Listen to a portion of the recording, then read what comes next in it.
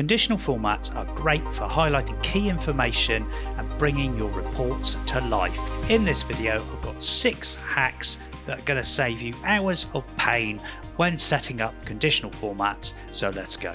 As with all my videos, you can download this spreadsheet completely free, no questions asked, just click the button in the description and you can work along and get all of these formats pre-populated for you on a finished sheet.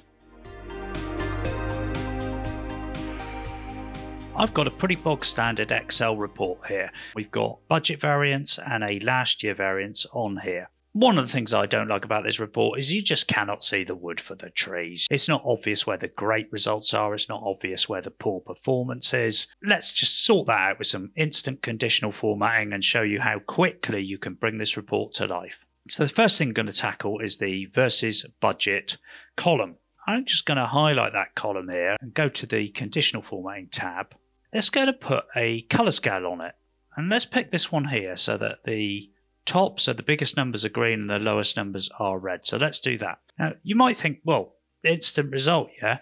But the problem with this is that there's some positive numbers that are still sort of reddish in color. There you go. There's a number 77. That's red. But rather than abandon that and go down the manual format route, we're going to just tweak this by going back to conditional formatting and manage rules. When we click on this rule and we click edit, we get this box here and the midpoint is set to a 50th percentile. If we just change that to number and it will default to 0 and we apply this, so we hit OK and apply, see our 77 is going to a mild green. And now we've effectively said that all our positives are going to be green and all our negatives are going to be red. And the bigger the negative, the redder it is, and the bigger the positive, the greener it is. So straight away, we've got something pretty usable there. But we can tweak this even further, because what if we say we don't want 1,000 to be like red, but say 500 to be a kind of pink? We want all those negatives to be red, because any kind of negative against budget is bad news. I want it red. So let's just create a number here. Let's just put a limit. So let's just call it bad. And we'll put like minus 200 on it at the moment. So we've got something that says bad minus 200. If we go back to the conditional formatting now and manage the rule, and as long as we change that to this worksheet here, we'll go back and edit that rule again. You can see that the lowest value is what the minimum is at the moment. But instead of that, let's make it a formula, and we'll click in that cell, and we'll just click on that there. It's not really a formula, it's literally just link it to that cell and hit OK. And we'll hit apply, and now what's happened is it's basically set the darkest red colour to be minus 200. And therefore, it's only going to be like pink or slightly pink or whatever when it's between the 0, which we hard-coded into the conditional format, and the number we put in this cell. And if I change this number, I'm just going to actually mark this as an input on there like that. Let's change that to a 0. We've now effectively made everything below 0 stand out, because all of it is going to be the darkest red.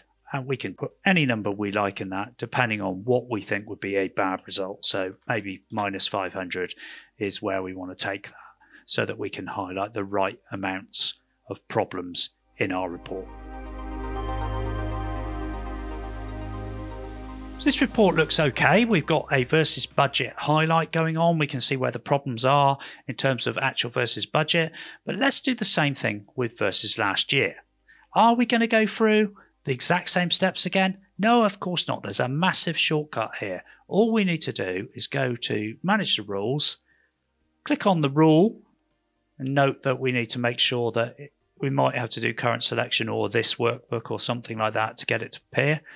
Anyway, we duplicate it, and then we click in here, and we just need to change that to an H. Now note, if you start using the arrow keys, it will start doing all sorts of strange things, and it's a bit unpredictable. But if you hit F2, then you can move around inside that cell rather than on the screen, and then hit F2 again, and you move around the screen.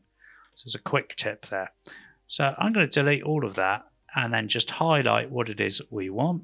So there's this range here, and then we'll apply it to that range, and we'll hit OK. The problem we've got now is that we seem to have a lot of red, heck of a lot of red. Not much green either. And so we might say, well, actually, there's a bit too much going on here. So let's just tweak it ever so slightly again. So we'll go back to the manage rules. We've got this H1 here, and we'll edit the rule. Let's get rid of this formula here and just put that back to lowest value and hit OK. That, we might think, is a bit more reasonable. The number here that I've marked up bad is only working on the versus budget. Imagine you've given this regional sales report to your boss, and your boss has come back and said, well, that's kind of good, yeah, I like it, but on the product report, you highlight like the highest actual sales number. Can you do that the same as you do it on the product report on this report? So you look at the product report, and here it is, and you can see that it's highlighting this sort of background green across the whole row. And it turns out that this is a conditional format. Are you going to, go backwards and forwards between the sheets and try and get something that looks like that? Of course you're not. Not now you've watched this video, because there is a massive shortcut to doing this. All you need to do is copy any one of these cells that is being highlighted, just to be safe. Go to your report, paste on any part of that same sheet, and just paste it. And you might think, well, it hasn't done anything. But what it's done is it's added the rule to the worksheet here. And so now what you can do is you can just edit that rule to apply to your new report area. So let's have a look at this rule. Firstly, let's look at the formula. So it's saying D7, and it's using the range from D6 to D23. So that's clearly like not the correct range anymore. So it's probably like the actual cell. So let's make that this one here. And then we'll change that presumably to D5. And we will OK on that. You can see that this says that it applies to J7, which is no good. We need it to apply to the entire report. So let's apply it to the entire report. And hit apply. You notice when I hit apply, you probably didn't notice, it changed our formula. It changed it to D3. Now the reason for that is that because I changed the area it applied to, it's tried to match the formula towards it. So just need to be careful of that. So actually we need to re-edit that and put that back to a 5 and hit OK and apply. And look at that, it's working. It's picked up the highest sales number as Greater Manchester. What it's done is put it on top of the formatting of the variances. So that's easy to correct. Back to manage rules. And we just need to say that we want to look at the whole workbook. And we're going to put it underneath the other formatting rules. Hit apply. And that's corrected that as well. Trust me, that is a lot easier than setting up that entire rule from scratch and working out what the formula should even be in the first place. You've gone back to your boss. They've said, wow, this is looking good. Not sure I like the italics on that highlight though, for the highest sales number. Can you just get rid of the italics? Okay, you say, no problem. Right, how are you going to do it? You can go to manage the rules, and if, provided you were like in that area there, it should come up. If not, just click on this worksheet to see it and edit the rule. And if you click on the format button, you'll see on the font tab that it's a bold italic. Now it's very tempting, you might say, to click regular and hit OK. Now if I do that, which I'm going to do now, you can see it's got rid of it. That might look like it's worked, but what it's effectively done is forced a conditional format of normal text, but it's also forced some other aspects of the font that you might not want.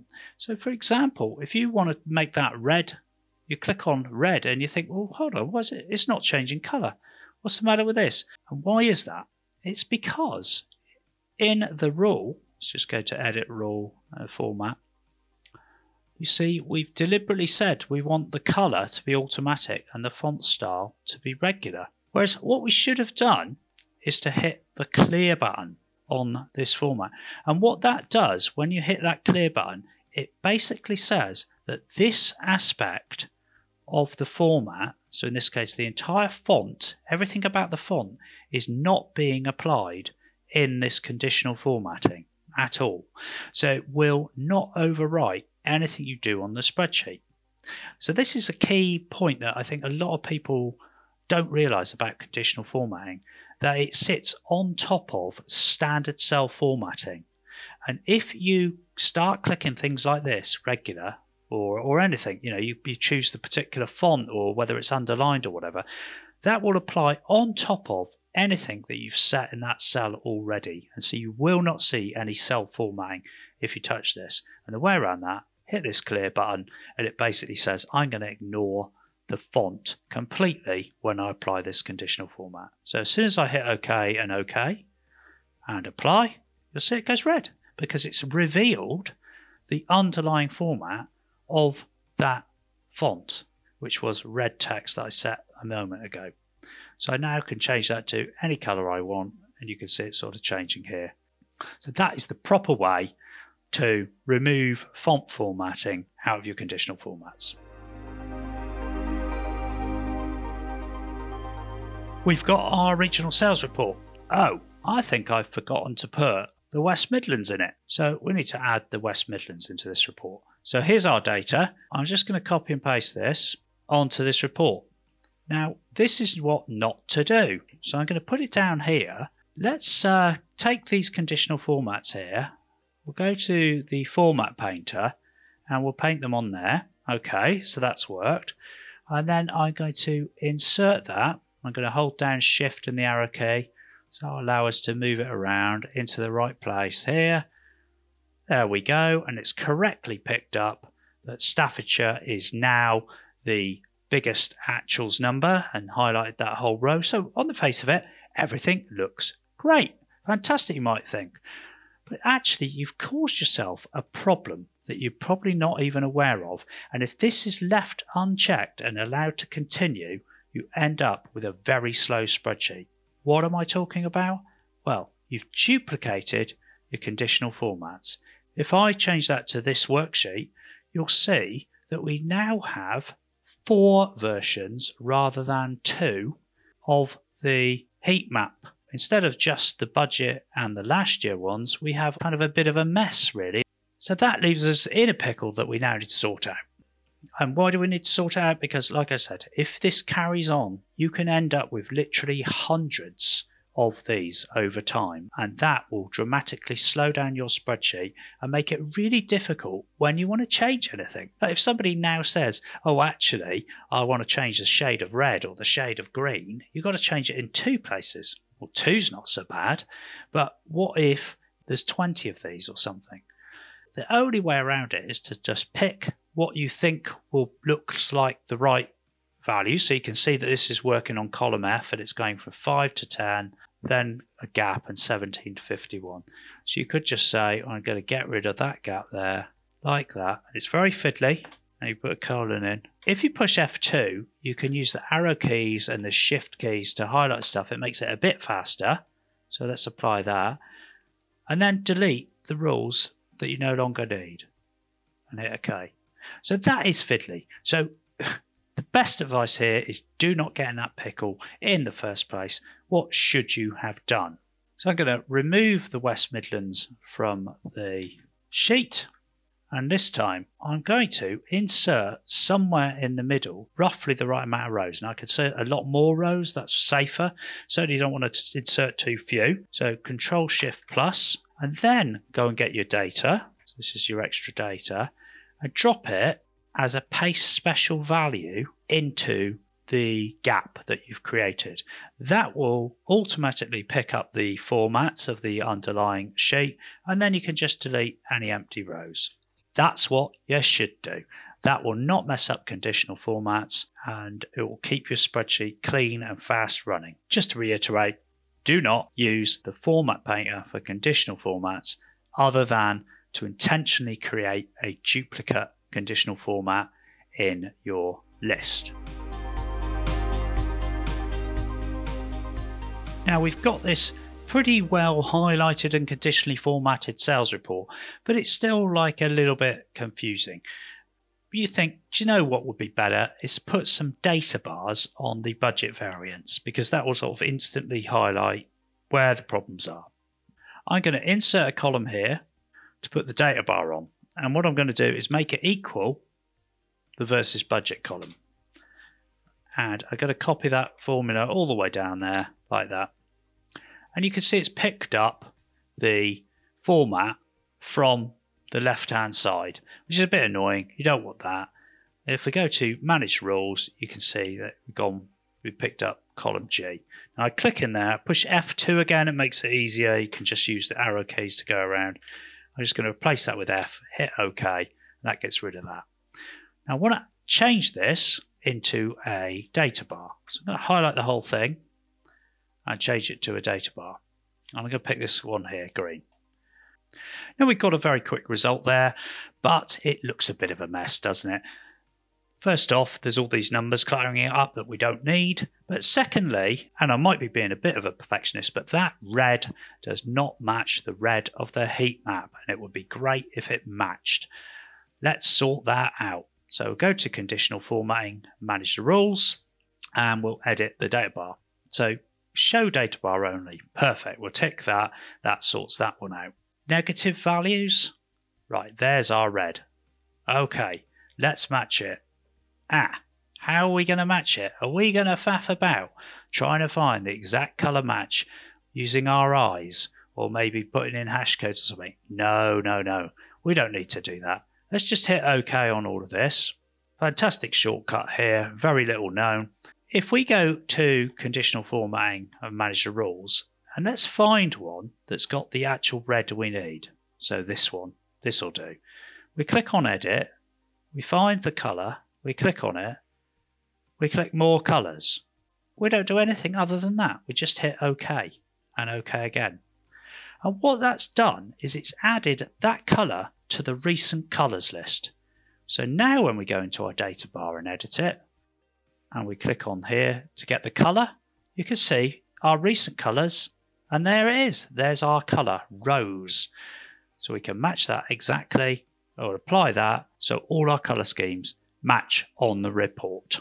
There you have it, 6 hacks to drastically shortcut your conditional formatting pain. Put in the comments any other hacks that you think that you've got, because I'd love to hear all about them. And always remember, there's a template with every one of my videos. You can download it for free, no questions asked, and you get all these formats pre-built into this spreadsheet for you. In the next video, we'll be adding dynamic borders using conditional formatting that will help separate out the report. They'll withstand additional data coming in or data disappearing from the report, and even sorting the report in different orders without having to do anything to manually change borders around cells. So definitely come and join me for that, and I'll see you in that video soon.